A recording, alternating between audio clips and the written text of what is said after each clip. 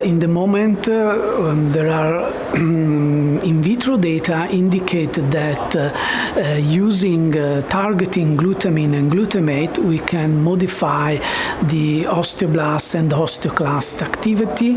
Particularly, we have shown that an inhibitor of glutamate transported in osteoclast progenitor is able to block osteoclast formation in vitro.